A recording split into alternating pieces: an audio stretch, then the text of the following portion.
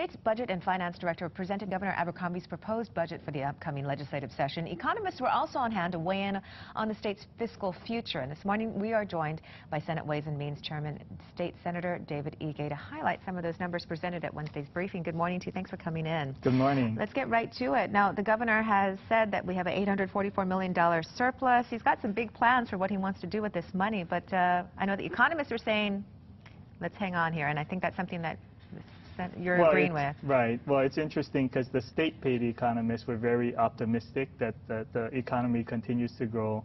The private economists really said that, hey, we ought to be careful. You know, tourism has been driving the recovery, and for the most part, that's leveling off. And really, the next driver that they pointed to was really construction, and the economists were saying, Paul Brubaker was saying, hey, look at it. When you look at supply and demand, the prices will increase too fast to really drive the kind of growth that they're projecting. So what areas would you like to see some of that spending?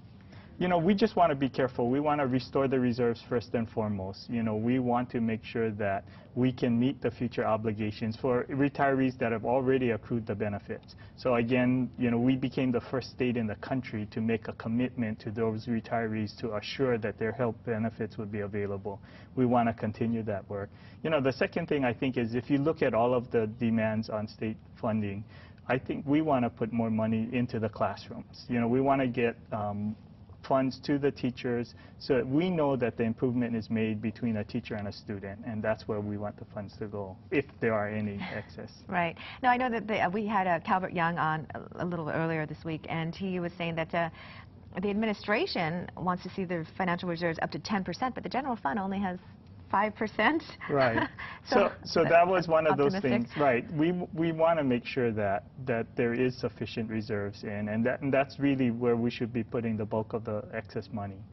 So we'll see how the budget works through. Well, you know, you're running for governor, and so how is this going to be playing into the fact that you know, there might be some conflict here, or you might have some disagreement? You know, I have served all of my career putting the people's interests first, and I don't intend that would change.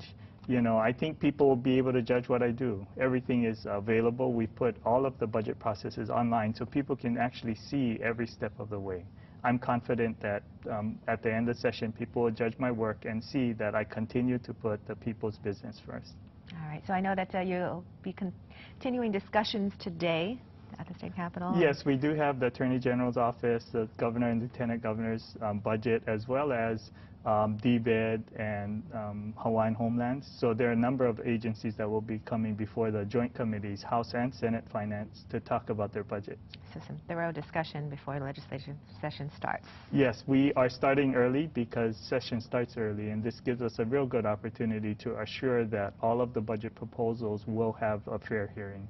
All right. Well, thanks, Senator, for coming in this morning, and we appreciate some feedback on what's going to be upcoming. Thank you.